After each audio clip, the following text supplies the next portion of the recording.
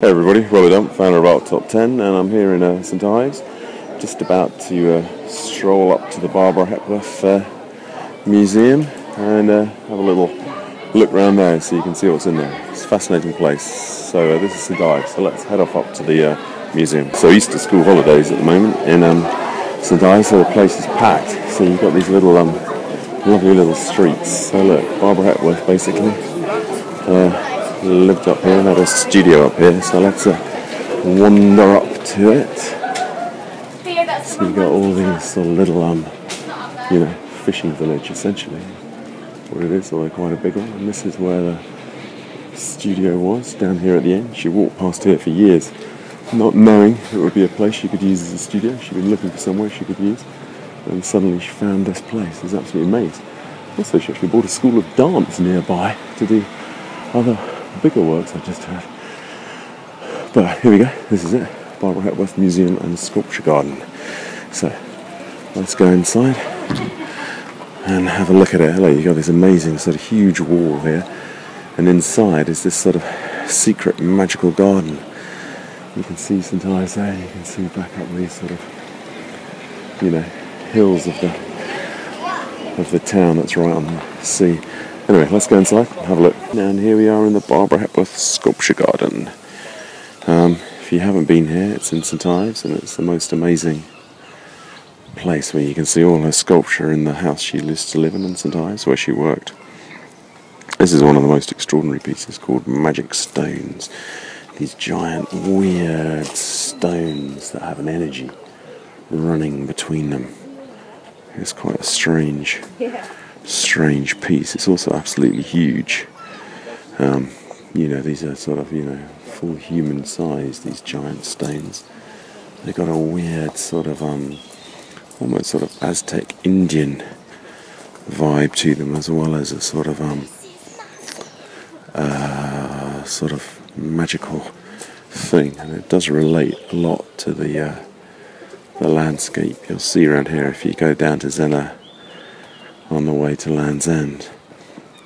Anyway, we'll just have a quick stroll through the garden. Here you go, here's another one of the lovely sculptures with a sort of classic sort of hole jabbed into the face of it. This is called Poised Form. Perfect marble on concrete base. And you can see it there.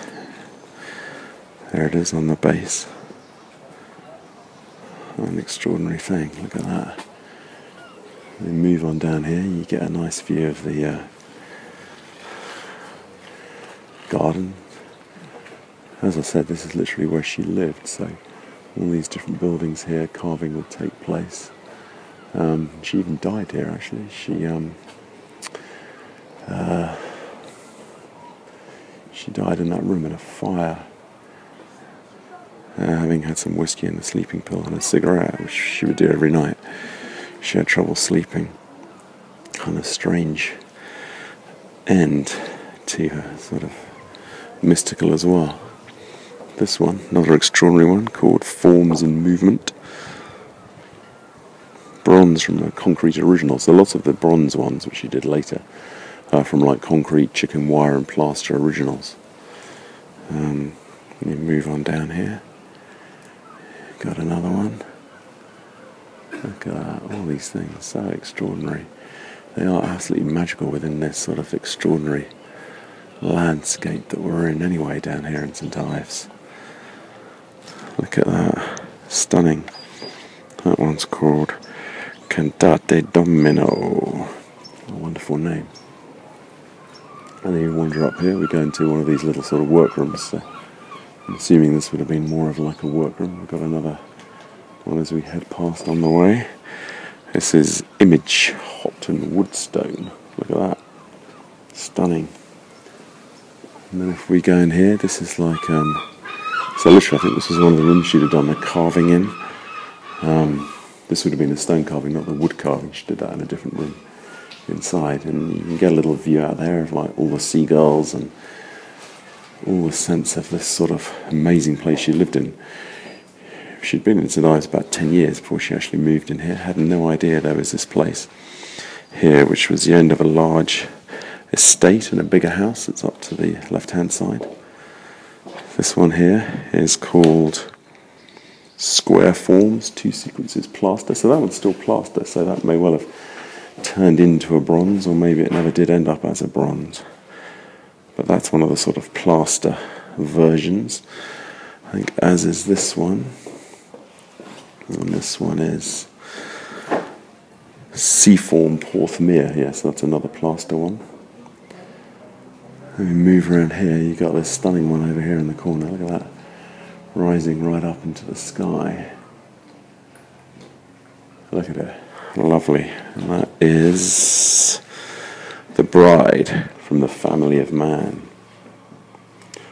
Wonderful stuff. And then if you turn around, you can get a look right back out. It just gives you a view over St Ives, and you can see the church down there, and you can probably see the sea, and you can see some more of the sculptures and hear the seagulls. Oh, it's just an extraordinary spot, isn't it? Quite a sort of weird, magical place. I'll have a little stroll on down through the garden. So we've got a nice one here. Look at that, it's a little sort of bronze one. And obviously, you know, it's amazing how you can see the light and everything change as they come through the insides of these things. It's always lovely how that happens. Makutu, this is bronze from Lignum Vitae original. Look at that, and that's the nice thing actually about coming here. You can really walk around that piece. Look at the light coming through the centre of it and the different shapes it makes as you rotate around it. And then you come around and look at it from the other side. Always a nice way to look at sculpture. Trying to go right around it. You can see some more of them as we wander up through the garden here. Nice one there. Look at that. And you can see through that sort of pierced section there.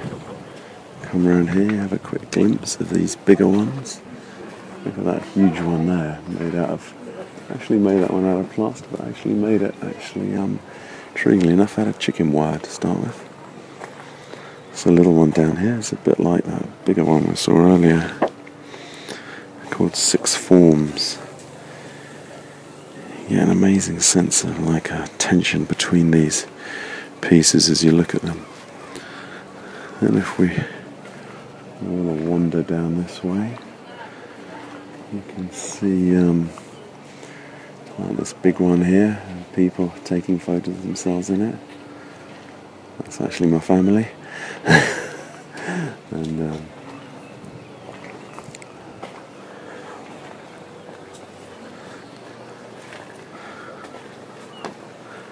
extraordinary one there. That actually looks like a sort of space alien. I can't help thinking lots of them do look like space aliens.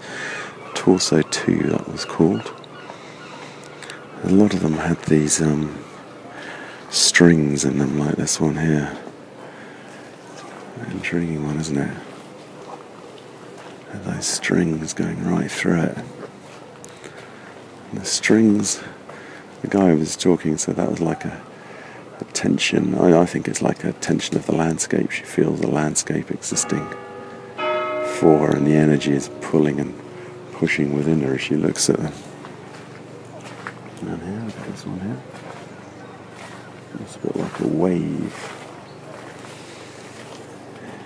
Get a sense of that. A wave or eyeballs or all sorts of things all appearing as you look at it. Bronze Form, that one's called. There's a nice little one up here we haven't looked at actually, which my son keeps saying reminds him of like a G, a big G. Look at that, that's really cool. You can see it there, that's called Garden Sculpture, Model for Meridian. Look at that, give you a nice sense of it. As you walk around it, get the sense of all those different shapes moving and rotating amongst themselves. Fascinating. Look at that, there you go, you get this sense of movement. It goes in and out, and you can see these lovely textured edges to them. Gives you a real sense of you want to touch them. Barbara Hepworth said her right hand was her hand for sculpting, It was a hard, rough hand, and the left hand was a sensitive one. And that was the one that was used to touch things and feel them. Here's a good view of St Ives, which you can see out of the garden. See that church.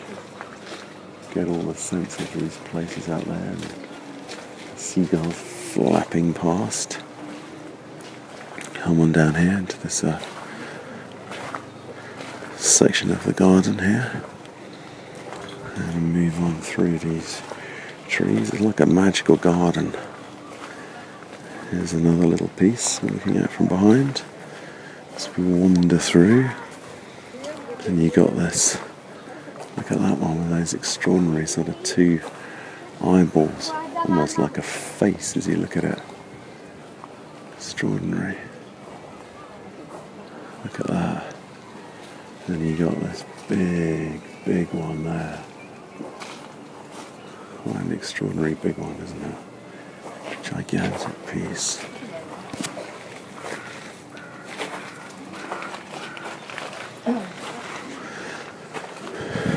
A nice one here. Like a giant ball. Sphere with inner form. Oh, there is a little form inside that. I never realised it was called that before. That's quite an intriguing. Quite sure what that inner form is. Can't tell. It's like a sort of another pierced creature or pierced item. We got this lovely one with 3 holes here. She had triplets, and the guy who was just showing us around said maybe the triplets helped build up the sense of things having 3 pieces in them. Wander up here, you can see that gigantic one again. Fascinating, isn't it? Look at that, those massive holes. The guy who was just showing us around said that one day somebody climbed up to the top and sat in it after he encouraged them to make the most of being part of it. This is a good one here, figure for landscape. Fascinating one, it's got a weird sort of sarcophagus and ghost-like feel to it. I always find that one quite extraordinary. I think it's that sense that some of these things are like alive as you look at them. Wander around, and here's a close-up of that giant one with the circles. And if you look in here, you can get a real sense of all the sort of made out of chicken wire. And there's somebody wandering through, my son. And you look up here and you've got this lovely, look at all that texture on it, made out of chicken wire. Initially, and then cast in bronze and Basingstoke, bizarrely enough. Absolutely bizarre. Look at that. There you go. Right up to the top. Nice. We'll have a little wander over here, and you can see in one of the carving studios down here. So you wander around. Always like these bits here. You have a peer inside, you get a sense of people working on it. She was quite tough. People like Terry Frost were working on things. If they ever stopped carving, she came out to ask what had happened, why nothing was being hammered out. Look at that amazing, beautiful sort of white and brown place. Bits of stone here that you might want to work on. You can come up here, look inside, and see more of these things being made, being looked at. All these sort of plaster forms being produced. Stunning, isn't it? Have a little wander around. You get a nice view from here, over the garden, over St Ives. You can see the beach in the background. And you get a sense of this sort of community of artists that was here, and the sea and the things all around them as they worked. There's a wild gold one here. Look at that, a sort of flat pierced circle. Shaft and circle. Fascinating. What are you doing? This is a little bit where the rainwater reflects in the water. So the water reflects. You can't quite see it properly here, but it will reflect in the top of the bronze. there, and you can see this water juggling through. You actually have to fill the water up each day. The rainwater doesn't collect in it, but it gives a real funky vibe. Have a little stroll inside.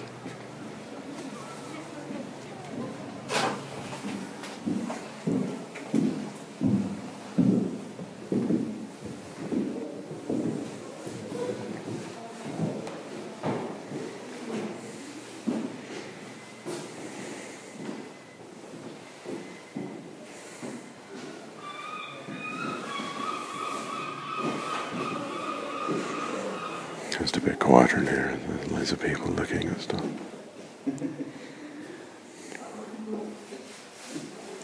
It's sort of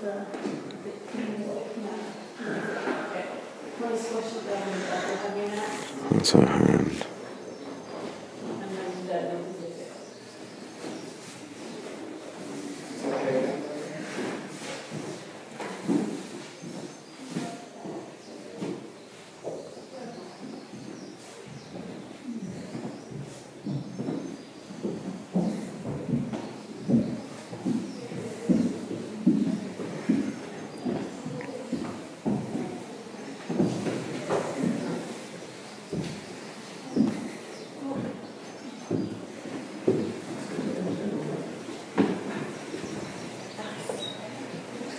So there you go, quick stroll through the Barbara Hepworth sculpture garden.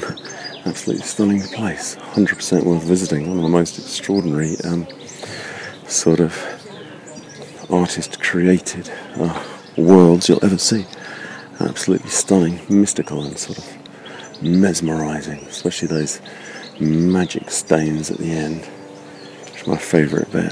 These magic stones which have a kind of weird energy flowing out of them. So, as ever, like, subscribe, and donate if you can. Our top 10 safely self-funded, so if you can help us going, please donate. There we go, there's the magic stones bit to finish on. Okay, cheerio guys, bye, bye.